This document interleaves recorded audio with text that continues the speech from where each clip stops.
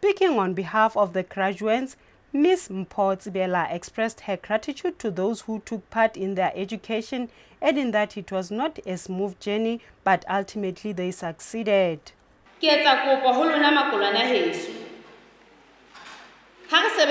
re sebetse mmoho ho tlisa bophelo bo botle setjhabeng sa Basotho. Sesotho se a bolela se re ntja pedi ha e hlolwe ke sebata. Jwale ha re le baka re ka hlolwa ke nna. The Director General, Dr. Ta, congratulated the graduates and further stated that the personal competence, including passion, commitment and tenacity, brought them to this extent.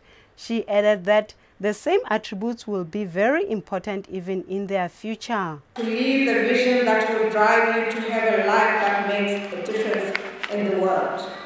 The future is what we make of it.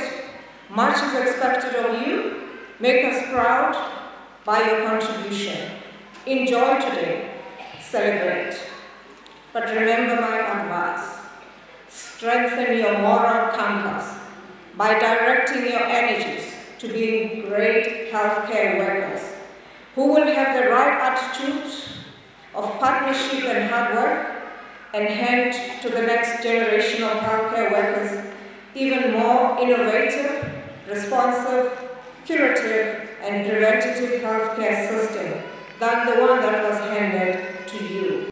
Meanwhile, the National University of Lesotho Vice-Chancellor Professor Nkosa Mahao says there is still a lot to be done in future, citing the goals of government in the health sector in line with the Sustainable Development Goal number 3 on health and well-being for all by 2030.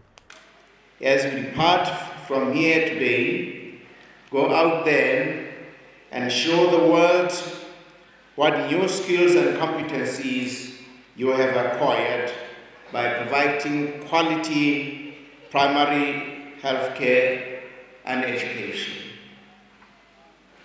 Ensure that you execute your noble call admirably at the workplace, preserving lives and the local and global environment. Speaking on behalf of the Minister of Health, Dr. Nthabise Magwayi congratulated the graduates and welcomed them in the new journey of employment. She said she is hopeful that they will help in the fight against challenges such as HIV/AIDS, TB and child mortality.